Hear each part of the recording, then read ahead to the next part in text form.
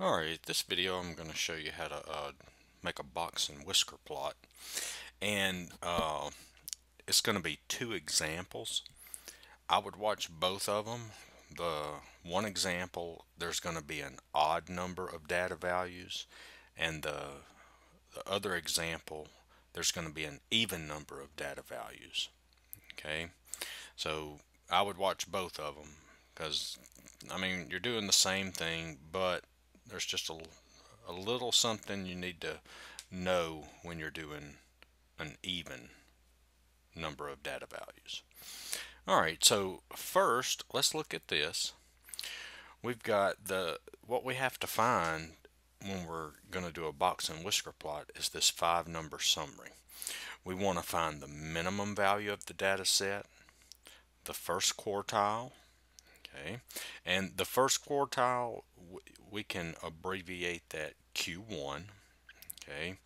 The second quartile, which is also the median, okay. The third quartile, we can abbreviate that Q3, and yes, if we wanted to, we could abbreviate this Q2, and then we want the maximum value, and then we can find the inner quartile range. That's the third quartile value minus the first quartile value. Okay, so this video just to show you how to draw a box and whisker plot. Alright, so let's look at the first example. Alright, so it says for us to make a box and whisker plot and find the inner quartile range with the given data.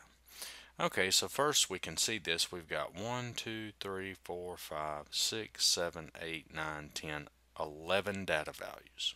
Okay, so let's go ahead and find our 5 number summary. So we have the minimum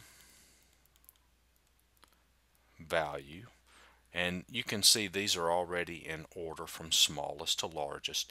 And if you do have a data set and they're not in any kind of order, you need to put them in order from smallest to largest. Okay, so our minimum value is 2, and let's just go ahead and write our maximum value down. That would be 15. Okay, now we need to find our first, second, and third quartile. Okay, all right, so there's 11 data values, so there's 1, 2, 3, 4, 5. The 8's going to be in the middle. 1, 2, 3, 4, 5. Remember, the second quartile, that's also the median. Okay, so the median is equal to 8. Alright, so that's the second quartile. It's the median, the data value in the middle. Alright, so now for the first quartile, okay, it is the median of the data below the median of the whole data set. Okay, so it's the median of these data values. Okay, and then the third quartile is going to be the median of the numbers above the median of the data set. Okay, so here we have Q1, that's the median of this.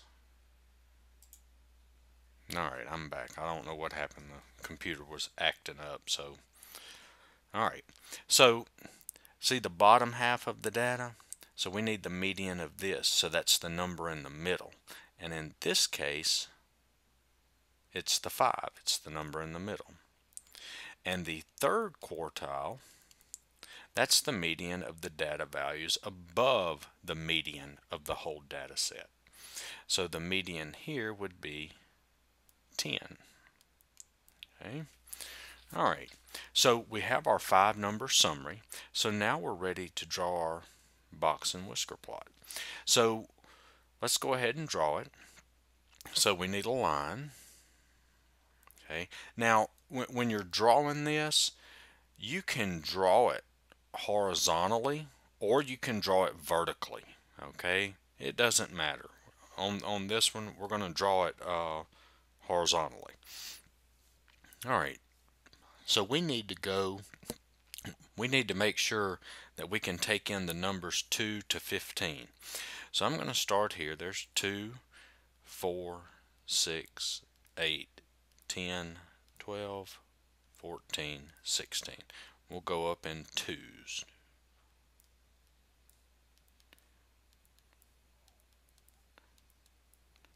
Okay.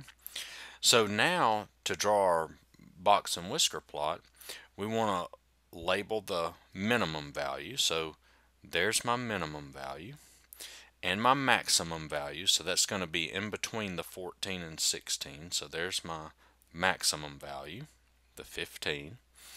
And then the median, that's 8. So I'm going to put a line there. And then for the first quartile, I'm going to put a line there at 5. Okay. And then the third quartile, I'm going to put a line at 10. And then we make our box. And then you connect the minimum and maximum data values. And this is, usually drawn to the center. Okay. A little messy, but you get the idea. Okay. And so this would be the box and whisker plot for this set of data here. Okay. All right. So, and a lot of times what you can do is these parts right here, the first, second, and third quartile, a lot of times you can label them 5, and then this is 8, and then this is 10. Okay. You could even say Q1 equals, Q2 equals, Q3 equals. Okay. All right. So now let's take a look at the next one of these. Okay, so for example 2, they want us to make a box and whisker plot and find the interquartile range with the given data. All right, so we have 1, 2, 3, 4, 5, 6, 7, 8, 9, 10, 11, 12 values. Okay, so let's see, 1, 2, 3, 4, 5, 1, 2, 3, 4, 5. These two values, 21 and 22, that's the values we have in the middle. Okay, all right, so the median, okay, the median, well, before we do the median, let's go ahead and write down the minimum is 10 and the maximum is 40. And remember, just like the first example, the data needs to be ordered from smallest to largest. Okay, so now for the median, okay, well, since we have the two numbers in the middle, it's the average of these two.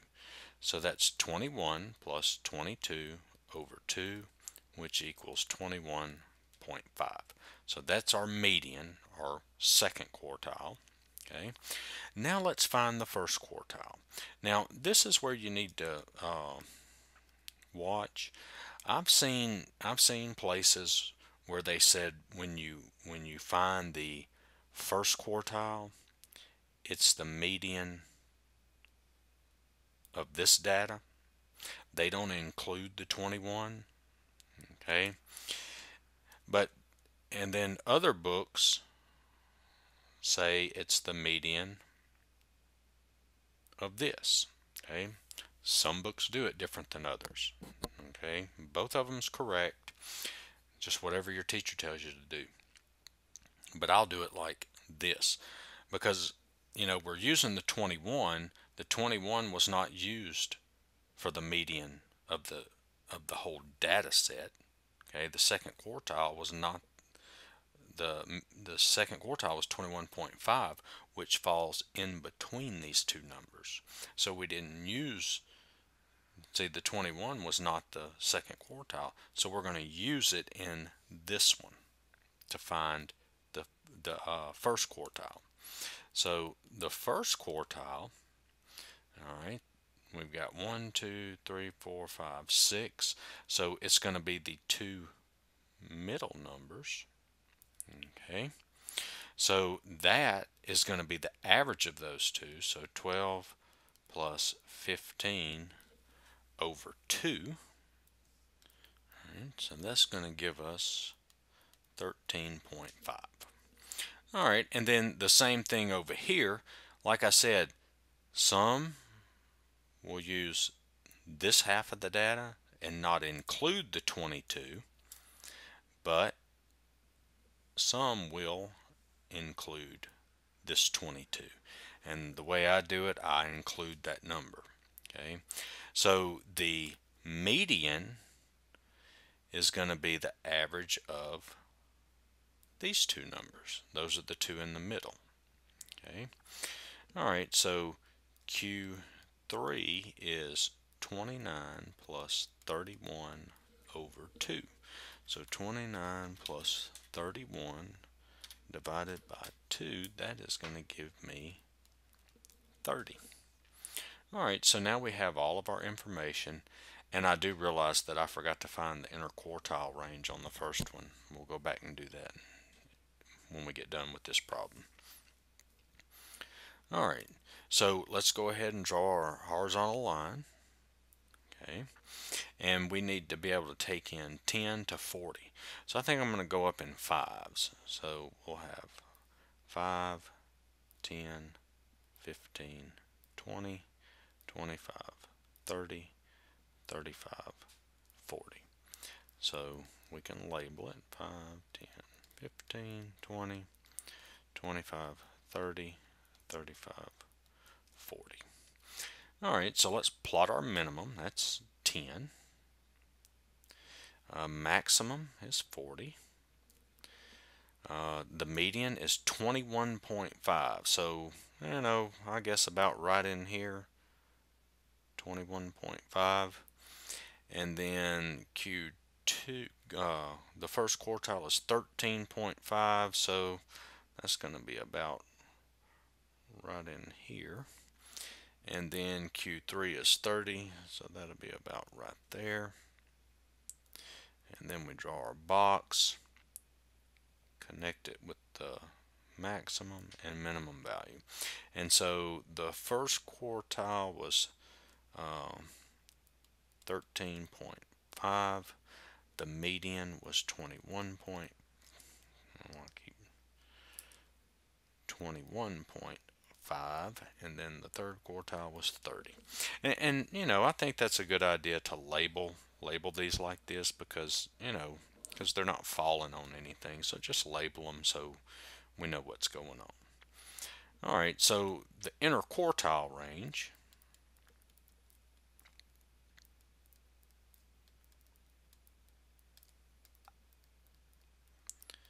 that's equal to Q3, which is 30, minus Q1, which is 13.5. So we got 30 minus 13.5,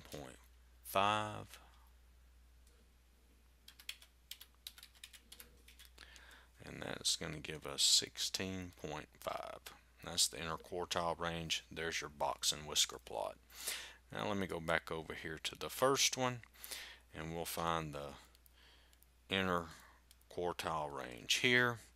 That's the third quartile, which is 10, minus the first quartile, which is 5, and that equals 5.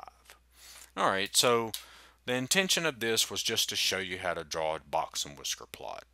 Okay, maybe another time I'll make a video on, you know, different things we can do, like with outliers, stuff like that, using the interquartile range and that kind of stuff. But all this video was for was to how to draw a box and whisker plot.